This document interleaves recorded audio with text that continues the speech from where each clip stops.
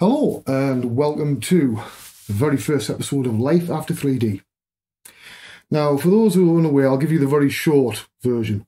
I've had to give up being a professional 3D modeler and 3D artist due to permanent nerve damage in both hands. Primarily my right, I'm right-handed. While I could keep on going for a while, the quality would dip and eventually I'd use of my hands. Right? So that's the purpose of this series. First off, I've decided to have a little bit of a change in location from my usual videos, which are all done downstairs, and go into the back bedroom where I sometimes do some of the guitar and recording stuff because I've got my big amp down there, or one of the big amps and stuff like that. So I don't know what the sound's going to be like. I'm using my Zoom H4n there for the sound, and I've also got sound coming from the GX7. So I don't know what the sound's going to be like. Hopefully it'll be all right and not too echoey, because I don't have any acoustic isolation here. I might have to add that if I use it properly in here. So this will be an occasional series.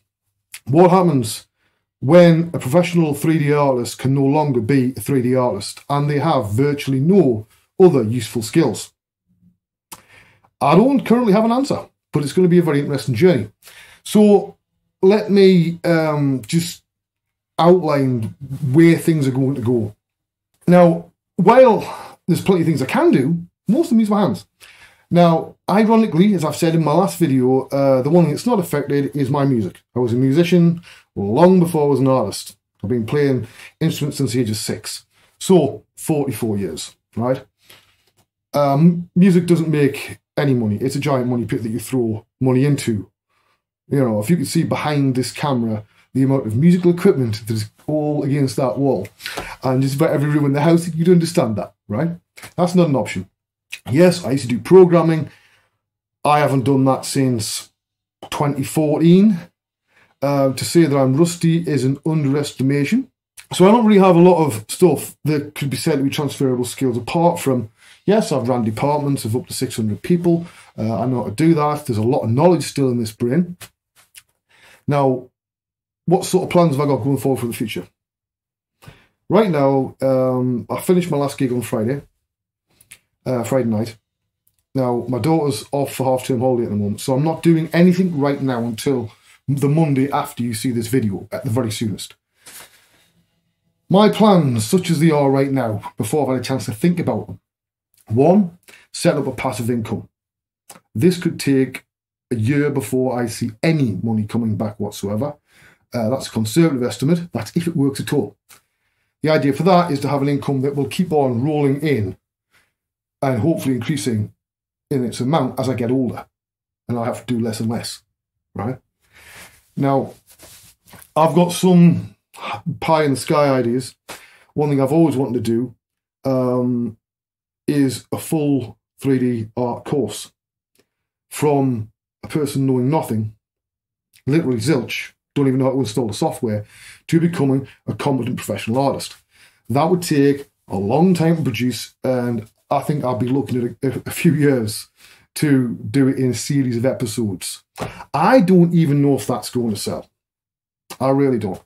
It's a lot of time. But again, I can do some 3D, as a hobby. I've just got to be very careful. I only do about 2 to 3 hour days a max. I was a day maximum before this starts going. So I'm trying to be very careful. Though I could do certainly, obviously, some sort of 3D training. I'm still teaching, as a visiting lecturer, at the moment, once a week. Hopefully those hours might increase when we hit September. We don't know. So a lot of it as well, there's things I want to do to try and make sure that other people have a better time of it and don't get to the state I'm in now. Because trust me, I am not the only person who's had to give up 3D because of problems. I'm just a walking sort of example of what happens if you do all the hours and then work through carpal tunnel for 17 years and ignore it. This is what happens. But also, there's an issue which I'm trying to put under the heading of activism. There's a lot of applications out there that they're great, but often If you have to do the same job time and time again, which in production you could have to do, especially in games. Let's say you've got, I can't exactly mention certain things because it'll be very obvious what I'm talking about, but let's assume you have 10,000 of the same asset that needs the same thing done to it. And it's something very simple, like, say, a plane of projection, onto vertex colors. Now, you'll have that down to a few hotkeys, and you'll be racing through it. The trouble is, highly repetitive tasks like I'm doing there with this hand, all day, every day, really bad for this. The same as when you're sculpting. A lot of it is down to tiny little micro movements, slow micro movements, incredibly bad for the joints. So part of it is, what is possible? Is it possible to open up a line of dialogue with the likes of Autodesk, with Maxon, with a lot of the other big companies, and say, look, this is a problem you don't realise you have yet. This is still a very young industry. It's in everybody's best interests if artists have as long a career as possible. Okay? I don't know whether anybody's going to listen. After 27 years, you'd like to think that maybe, just maybe, they'll be prepared to have a conversation with me at the very least. But one thing I've learned in this industry is the phrase, well, you'd think, doesn't often come into it. But we'll see. So one of the things that I'm going to have the most problems with is going to be in my everyday life, outside of all this stuff. When I'm in the house, I'm always sat in front of a computer. I'm either working or doing something else in front of a computer. Now that's not going to help either. So I'm going to find other things to do that aren't in front of a computer. I haven't sat on the sofa for more than 10 minutes for over 4 years.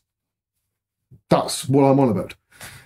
So I need to re-examine my life, how I'm approaching things, what I can do that doesn't involve me sitting in front of two bloody monitors all the time. Right? There's also some other things that are going to happen.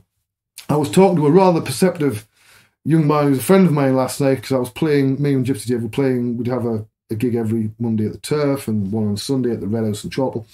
But then the young lad, I was talking away after we finished, and he came up with something very insightful.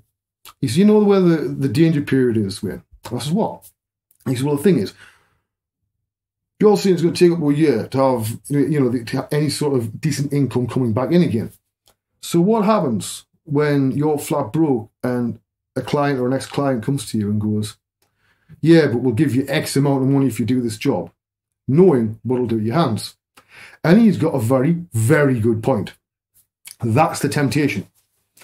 When you have the skills to do a thing and know that it's, want of a better word, an easy payday, it might be long hours, but it's an easy payday, it's very tempting to go, what, I'll just do an extra few weeks, I'll be fine. But that's not how it works. I learned on the last one, last freelance gig I did, that towards the end, this was playing up a lot more.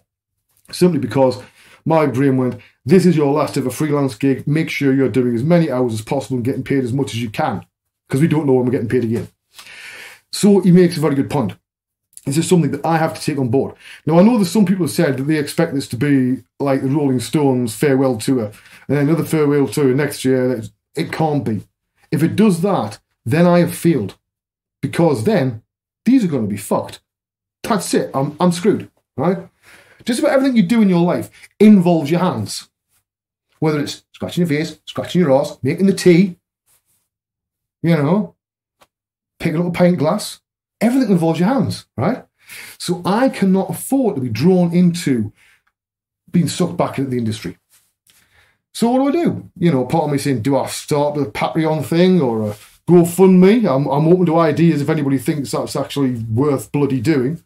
Or that I'm just going to be looking at something that says 1 cent. I don't know. I really don't know. But I think one of the things that's going to be the hardest for me, because it is a very hard decision.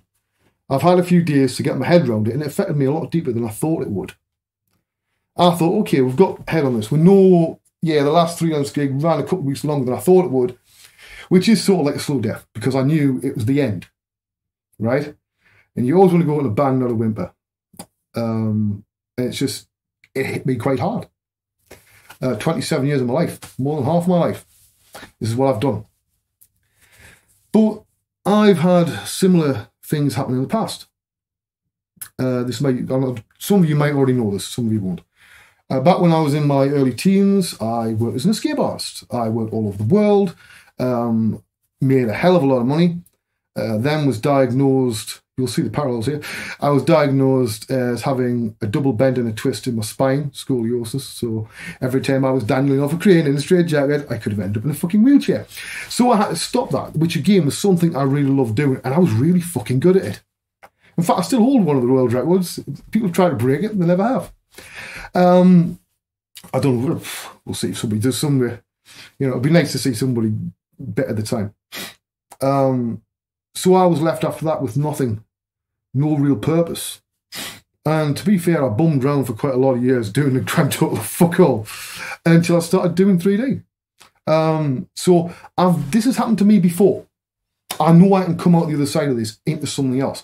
Now, the thing is, I was on a conversation with my wife this morning, and so the thing is, yeah, it's all right having a passive income, but I need to do something else.